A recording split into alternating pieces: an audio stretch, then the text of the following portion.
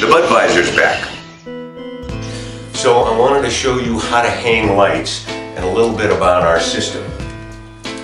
This, is a timer that obviously is connected to that light.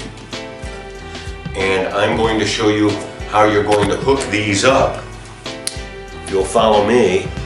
Okay, here are the hangers. These are simple enough from Home Depot.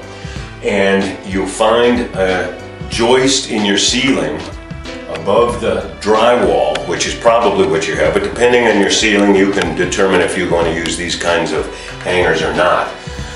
But then these hang from there, and you're getting these, and these will allow you to make adjustments here or let them down here for your light adjustment. And you're going to want to stay, generally speaking, between 16 and 20 inches above your plant. So as the plant grows, that allows you to make adjustments just like this.